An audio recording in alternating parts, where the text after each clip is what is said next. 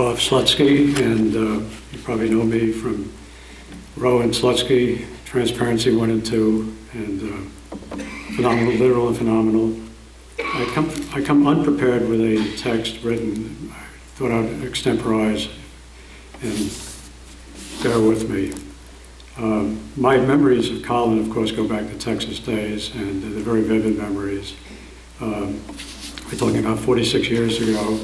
We're talking about me coming from Yale, coming down to Austin, Colin being in Austin for a year now with Bernard Hostley, trying to shape up a program for the architecture school, and Lee Hershey and I and Erwin Rubin later came down to help in putting this program in effect. And so my closeness to Colin really is a result of collaboration with the transparency articles, and what I find interesting, I wish I could reminisce like many of you tonight on the various aspects of Colin as your teacher.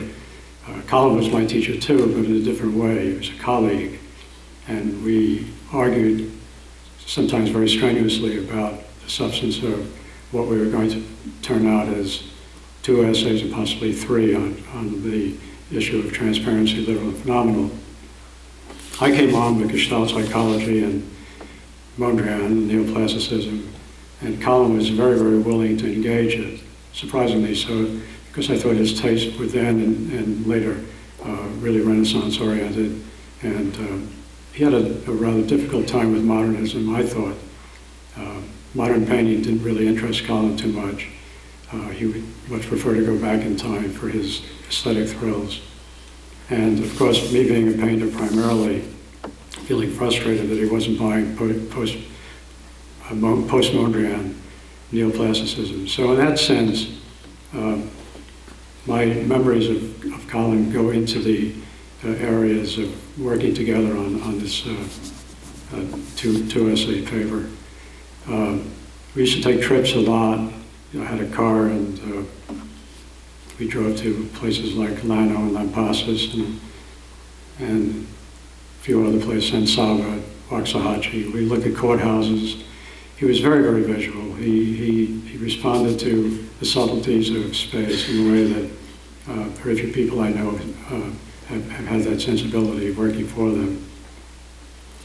I'm really very touched. I find it very difficult to talk about Colin. Actually, he's still very much alive in my consciousness, and my memories are so vivid relative to how we lived together and produced what we think, or what we thought to be seminal papers on spatial aesthetics and architecture and painting. Well, I'd like to cut this short and give whatever time is left over to the next speaker. Thank you.